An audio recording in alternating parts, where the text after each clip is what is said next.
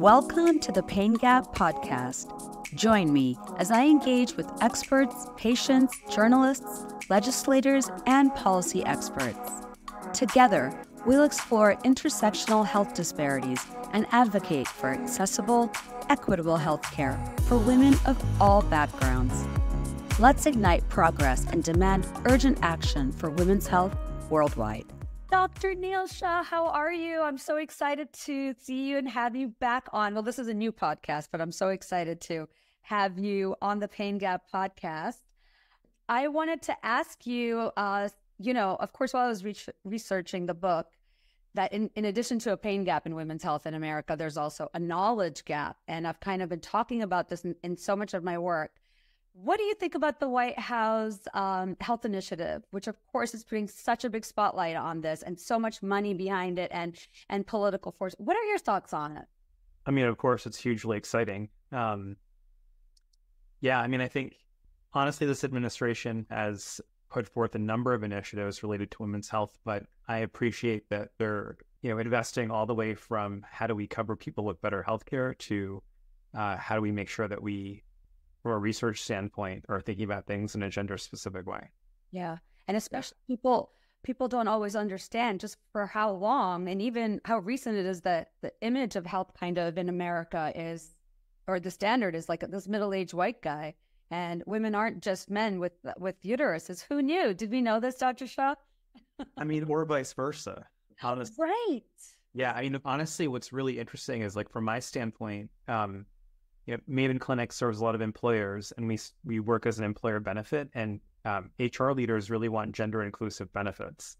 Yes. And what's interesting is, like, when a person has diabetes, the non-diabetics aren't necessarily jealous of the diabetic benefit, but when there are women's health benefits, there's this really strong need to be inclusive. And so, what we see is a lot of, like, false equivalency. Like, both genders deserve to be affirmed, and also there are sex-specific biological differences, and we don't know enough about them.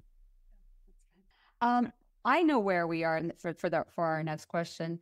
But for our audience, where are we in America's maternal health crisis? Because despite, so much coverage, I feel like there's still a sense of denial. I mean, I still get asked if I'm not sure my experience almost dying giving birth in America was a one-off. So where do you think we are in America's maternal health crisis? And is the country still in denial? That's a good question. I can see, I mean, for lack of a better term, has, like, medical gaslighting gone away? No. So I'm not surprised that you're hearing that from your audience. I also would like to think optimistically that we're not in denial as a country. I would too. And I think that we've made real progress here. I mean, I think that going back to, like, 2017, 2018, you can't fix what you're not seeing, and you can't see what you're not measuring. We weren't even systematically tracking maternal mortality in the United States of America until about 2018. Yeah. We didn't have the first data until about 2020. So from that standpoint, of course, we've made progress. And then, through COVID, of course, the pandemic took every inequity in our society and threw it into a pressure cooker, whether it was gender inequity, racial inequity, geographic inequity, that was compounded by, policies that made reproductive health care more restrictive. And so we've continued to see maternal mortality pick up. That being said, I think that maternal mortality is the lagging indicator of progress, and the leading indicator is actually what's happening on the ground.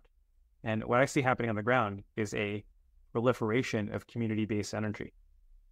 In fact, if we're being really honest, Anushay, I think with the White House policies focusing on women's health, it's coming from community energy. Mm-hmm. They're not just making these policies in a vacuum. It's because, women and allies, advocates, policy analysts. I mean, I'm in DC, so I know that Senate, you got to be on the Hill eventually.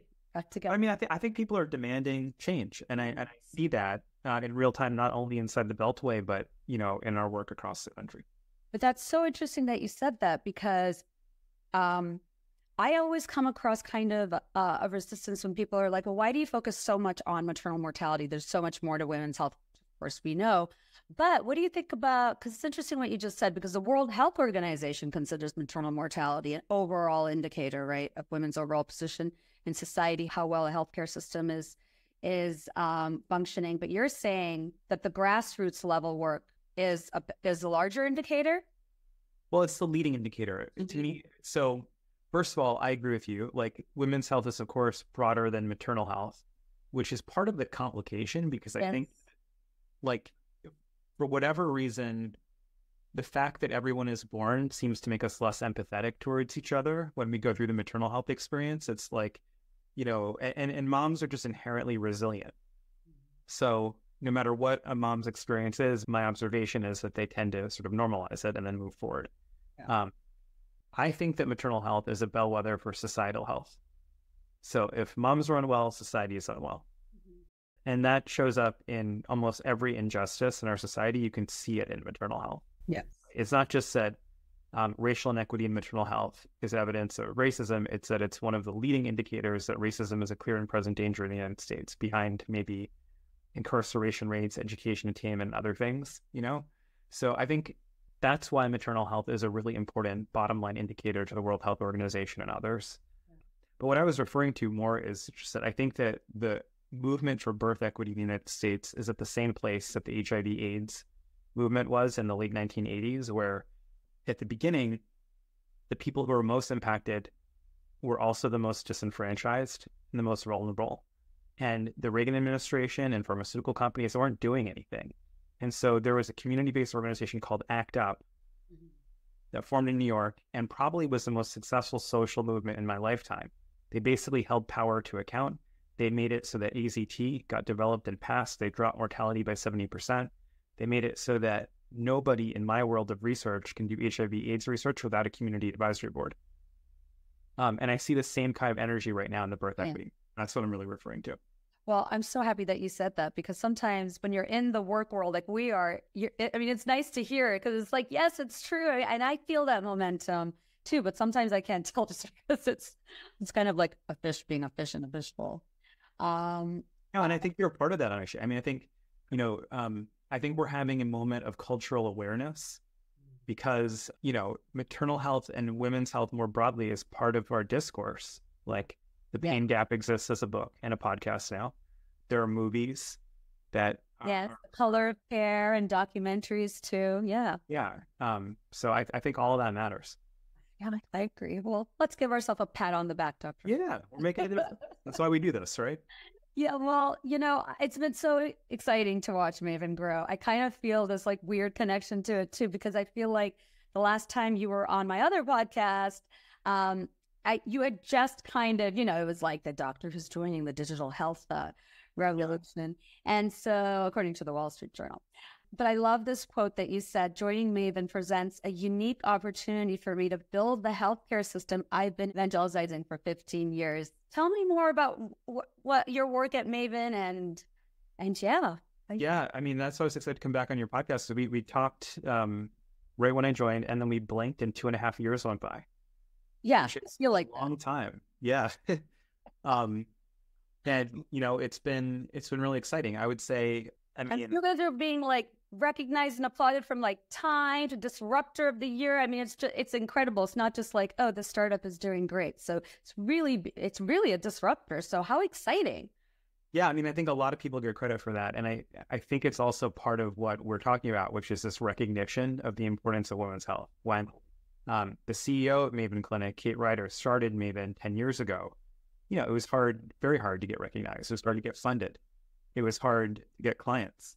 Yeah. And, you know, it's not that we're not working very hard right now, but I think that we benefit from, I'll even just tell you an anecdote. Like, I remember when we raised our last round of capital, our Series E, and we showed up at an industry conference, the health conference, which is one of the biggest in our space.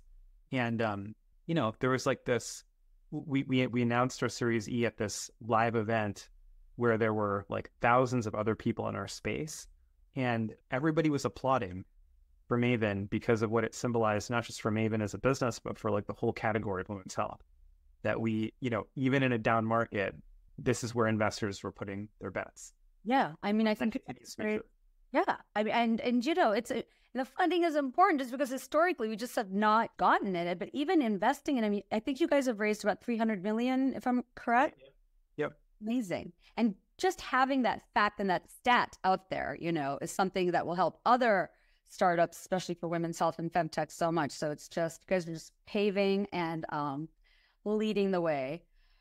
What are your thoughts, my next question, on the IVF ruling in Alabama? And did you ever think we were going to get here? I was like, oh, I didn't know that things could get worse, but I guess things always can. So what are your thoughts on that? I mean, I think that even if you see something coming, when it actually happens, it hits differently, right? Like emotionally. So, I mean, I think a lot of us saw the Dobbs decision coming for, 6 months, but then the day that it was rendered, it was devastating, And I feel similarly about the ruling in Alabama. I did not see that one coming specifically. I mean, I think at the time, post-Dobbs, I understood that there were, from legal scholars, there was a lot written about the slippery slope, right? Because our rights are not these binary concepts. Our rights are interwoven into this like Jenga tower where like you pull out one block and everything else collapses. So you take it right,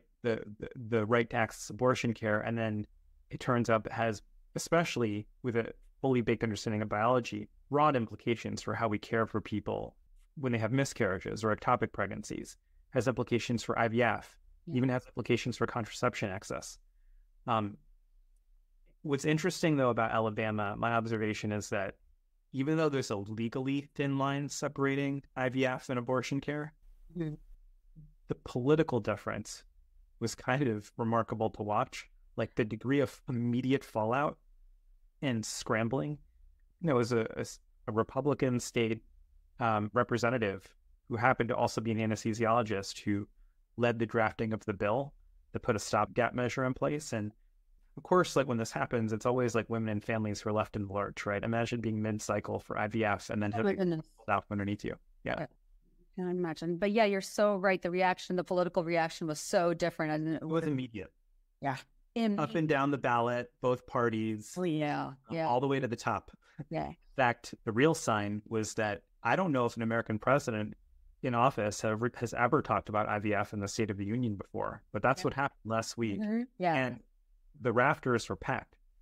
Elizabeth Carr, who's the first IVF baby in the United States, was at the State of the Union alongside Barb Kalura, who runs Resolve, which is an advocacy organization for fertility care, alongside many IVF doctors. Oh, seriously, fantastic.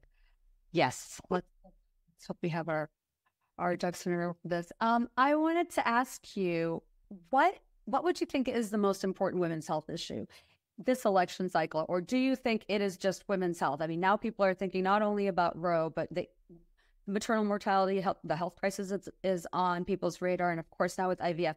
But do you think there's a single issue that if you had to pinpoint that this is the issue that, because the Biden administration, obviously, we're putting women's health as front and center, but it's beyond abortion. Well, I think this election matters. I think all elections matter. And I think there is absolutely no doubt that reproductive rights are on the ballot. Yeah. And that, we can leave it there. Yes. That being said, I think sometimes when people think about policy and the way that policy bleeds over into politics, it can feel like you can't do anything. Yeah. Right? So, of course, you can vote. That matters. Please vote. Also, like, policy is always going to be a blunt instrument. All it can do is fund things or not fund things, or like regulate things. But underneath that, like, you've got to figure out how you get services to people, So I think where the real work is, of course, is always on the ground. It's at the West Alabama Women's Center in Tuscaloosa, Alabama. It's in, the Choices Clinic in Memphis, Tennessee. It's in places like that where, in spite of the significant headwinds from a policy standpoint, there are people figuring out how to deliver necessary services. That is true. It's true. And then sometimes it's so interesting because I always say this too, even when I feel like I get overwhelmed, but then there's such organizations that, I support or I try to work with, like Every Mother Counts. And I'm like, look how practical sometimes these interventions are, so simple. But anyhow, and my last question, first of all, I'm so sorry to hear about a personal health setback that you had, but I'm so excited to hear about your Save the Base swim. Would you like to tell our listeners about that? And also, how can we support you? Oh my gosh, I get to plug my swim. That's exciting. And I didn't see that one coming. Yeah. So, I'm like 42 now. And when I was 40, I had like some health stuff happen that was like very sobering, that led me to try and do something that I always wanted to do, which is to swim across the Narragansett Bay. So there's a great organization called Save the Bay that protects and preserves the bay, which is between like Newport, Rhode Island, which I think a lot of people know of, and Jamestown Island, which is across the bay. And so it's about a 2-mile swim. And I'm pretty sure I'll finish. I don't think Training? place. Oh yeah, every morning. Is it like the New York Marathon? Like, is it like a training for like 6? I mean, like, tell me more about it, because I know a little bit about marathon training, but getting ready to swim 2 miles. It's a lot. I mean, like, but you know, for anybody who needs inspiration, it's like, there's nothing like going on a podcast and telling people you're doing it to hold yourself accountable. Or telling your 5 and 7-year-old that you're doing it. Yeah, and so we're raising money for a good cause, and that's it. And you know, honestly, it's kind of an adventure. I'm training in a pool, but of course, the open ocean is completely different. It's like freezing. There's like big wave and sharks. So you know, as it starts to warm up, I'm gonna be getting out into the ocean and trying to figure out how to swim a little bit differently. When is the race? It's July 13th. Oh, okay. So you have some time. Okay, because I saw you post on LinkedIn, and I was like, oh my goodness, I hope he's not doing this. No, I went public with it because like now it's like go time, and like it seems like it's far away, but now I'm very conscious of the gap I have to close to like make sure I can finish this race. So. Yeah, and also I was like, is he trying to do some like cold plunge? No, I mean, I know it's confusing because I'm an Indian person. I'm not built for that. I was gonna say, I'm like, not to be a stereotype, but as a Bangladeshi person, I'm sorry, I just couldn't. Yeah, no, I will be wearing a very warm wetsuit. I'm gonna be wearing a burkatini. Probably, honestly, yeah, with a hood and the whole thing. No, no idea. Dr. Shah, I know you are so busy. I cannot thank you enough. It's always such an incredible pleasure and honor. So thank you so much for coming on the show. Okay, thank you, Anushay. Thank you for all the work that you're doing, and I'm excited for the reboot. I guess it's a new podcast. It feels like a brand new podcast. Yeah. Fantastic. No more spilling chai, but can I tell you, way too many brown people were getting on the chai train. I'm like, okay. I was one of the first, though. Thank you so much, Dr. Shah. I'll speak to you soon. Thanks again for great to see you. Bye.